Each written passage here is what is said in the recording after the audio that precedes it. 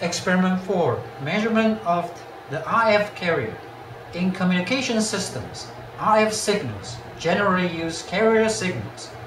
As a low-frequency signal cannot be easily transmitted very far over air, the low-frequency message, such as voice, must be placed into a higher frequency signal so it can be transmitted over distance using an antenna. This high-frequency signal carries the message, and is thus called the carrier. In this experiment, we will perform basic measurements on RF signals and measure important parameters such as phase noise and harmonic distortion. Experiment steps. First, turn on the GRF trainer and treat GFG730. Leave the GRF trainer in its power-on state.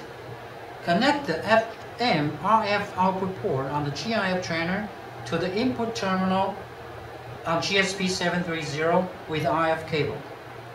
Set the GSP730 as follows. Start frequency 500 MHz. Stop frequency 3 GHz. Reference level 0 dBm. On the observed spectrum, use the peak surge function to measure the maximum amplitude of frequency point. Press peak surge. The harmonic ratio of each harmonic can be measured according to the following step. Press marker. F3. Select delta. Enter 875 MHz.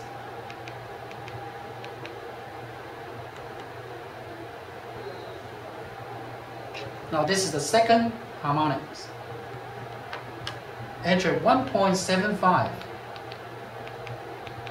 GHz. The third harmonic.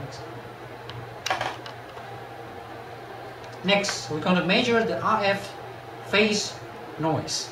First, press preset.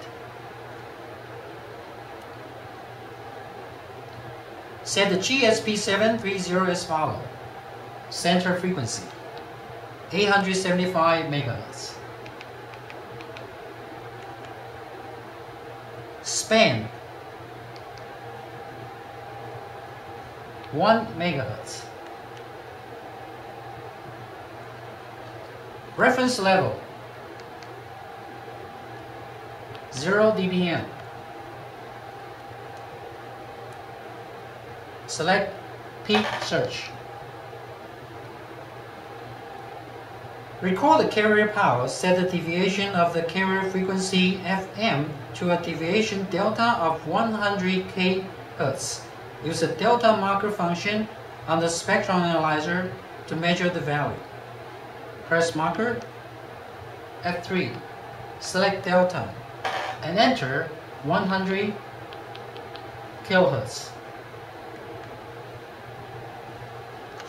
Now this is the phase noise, 100 kHz frequency. This concludes my demonstration. Thank you.